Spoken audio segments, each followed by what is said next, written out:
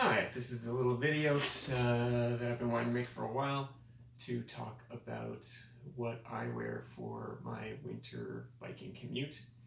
I live in Edmonton, Alberta, Canada. It gets pretty cold here, and I cycle as my main mode of transportation year-round. So I've managed to cycle and be comfortable anywhere down to -40 Celsius.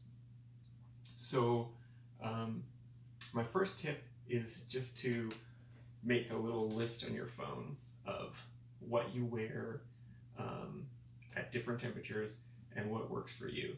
A lot of people think I'm crazy for doing this, but I think it really makes a big difference. Like, all you have to do in the morning is just look at what the temperature is, look at your little list, and see what's worked in the past, and put those clothes on. And once you get it kind of dialed in, then you can just be comfortable when you're riding.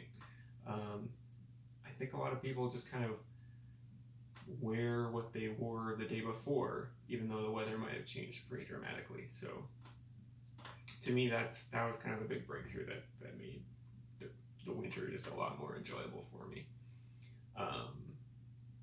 Some people think it's important to take wind chill into consideration, but I think once you're biking, there's always going to be a pretty good wind. So really there's a constant wind chill regardless of how windy it is. So if you just look at the temperature, I think that's all that's really important. So that's what I do.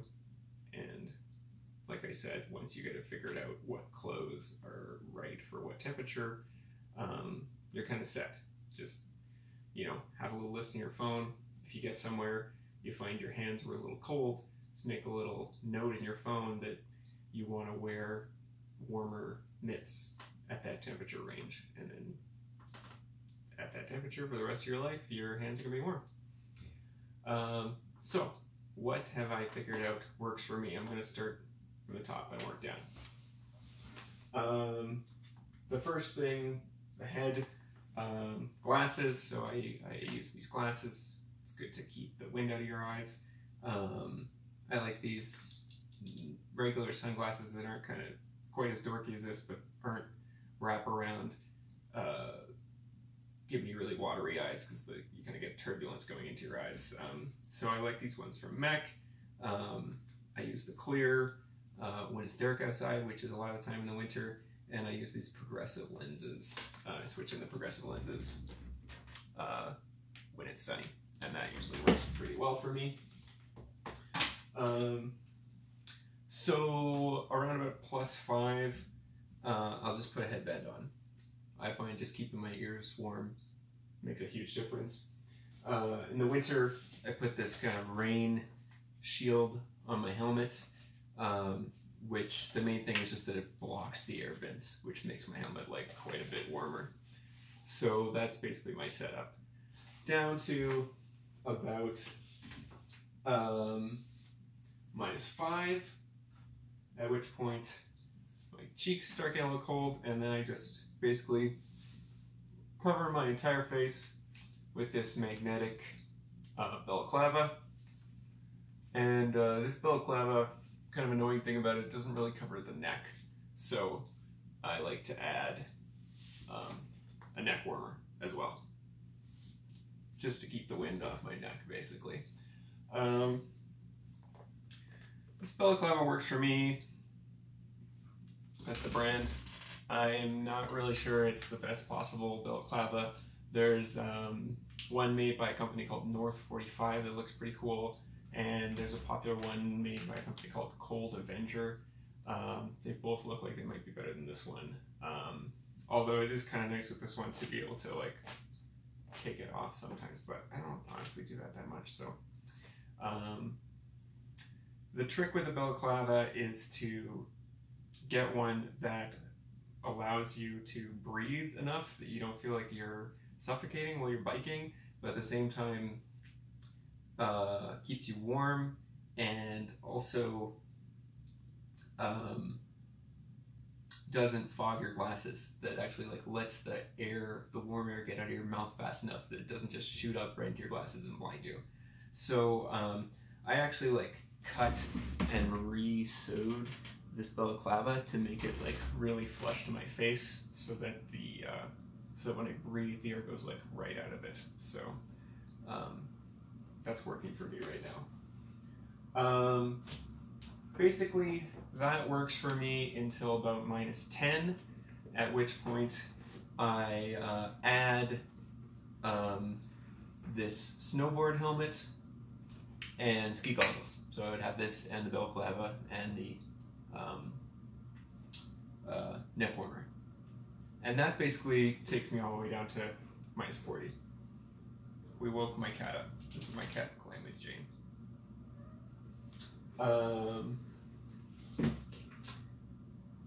Okay, so that is the head. The next thing is the torso. So,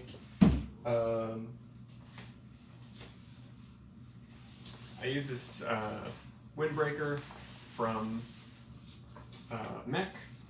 It's kind of like semi-wind resistant. It has breathable panels on the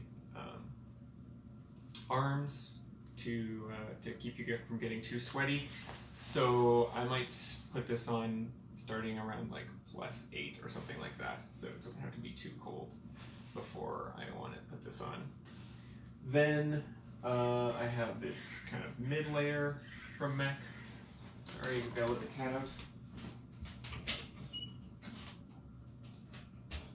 Okay. I have to let Calamity out of the door. Yeah, so I add the mid layer, maybe at like just above 0. Might start doubling up the two of these.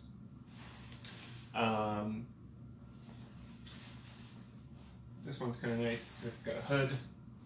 It's warm.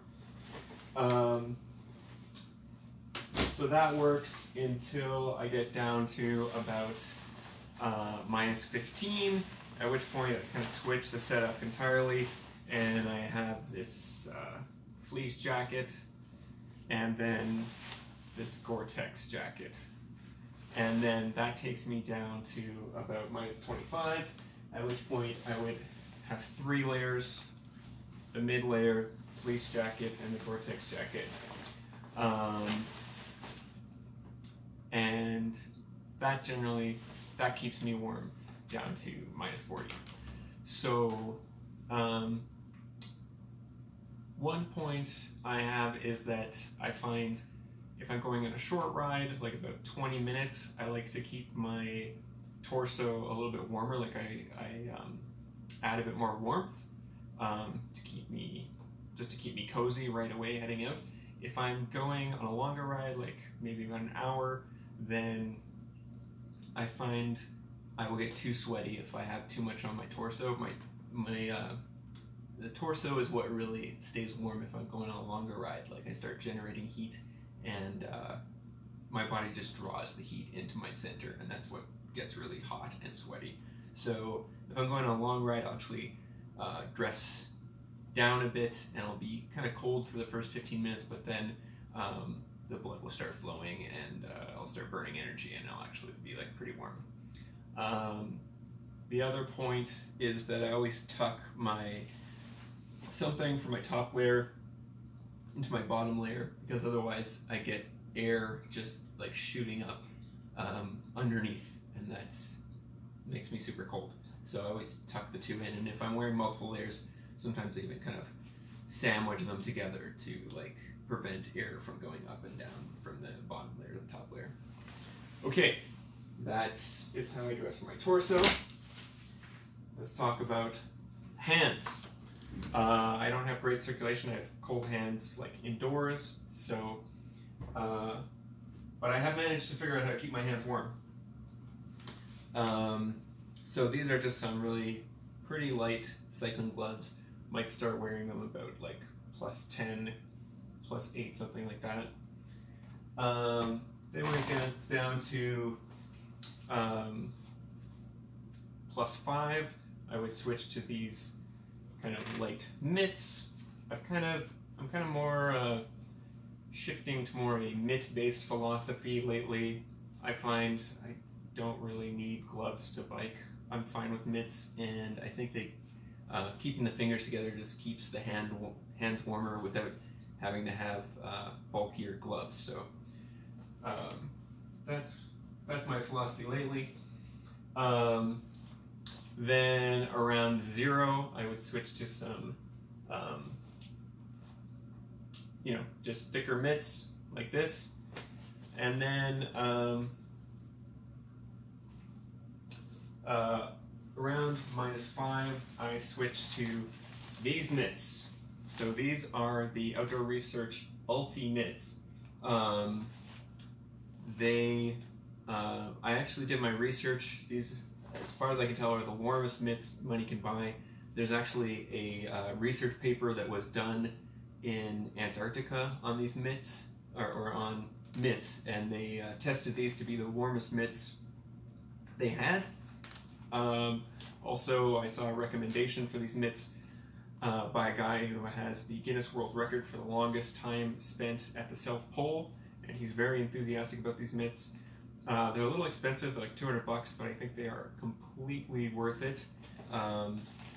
They have this modular design, so they're very, very warm, but you can kind of take the inside out and just wear the inside if you're getting too sweaty, or you can just wear this. They have this really long sleeve on them to keep any air from getting in.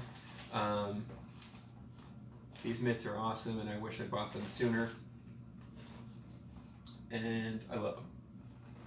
What else can I say about these mitts? That's about it. Buy Outdoor Research Ulti mitts.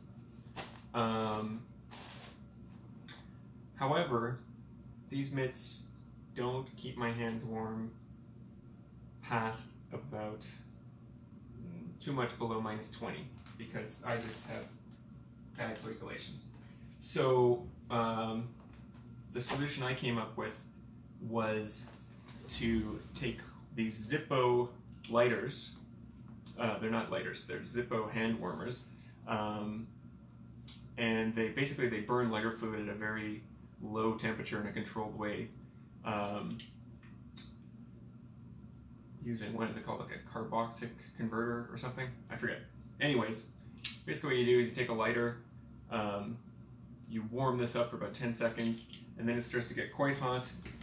You put it in this little bag, which controls how much oxygen it gets, and then I would just put it inside the mitt here, basically on the back of my hands, like that.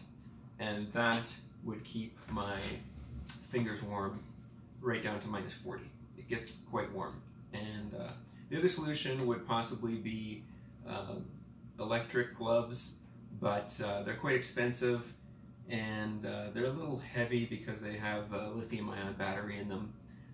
This is quite light. It's only about $30.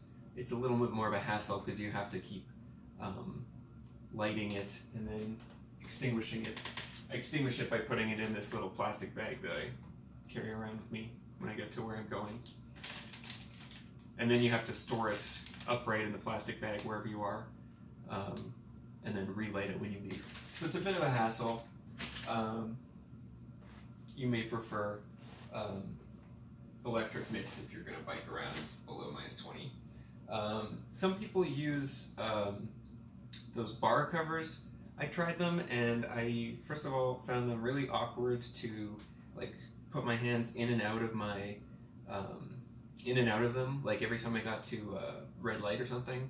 I just didn't like not being able to just freely move my hands, and also I didn't find that they kept my hands much warmer. Like the cold air can still get in, behind them. Like they keep the wind off, but I don't know. This glove is already keeping the wind off. This glove is already keeping the wind off. So they didn't really do much for me.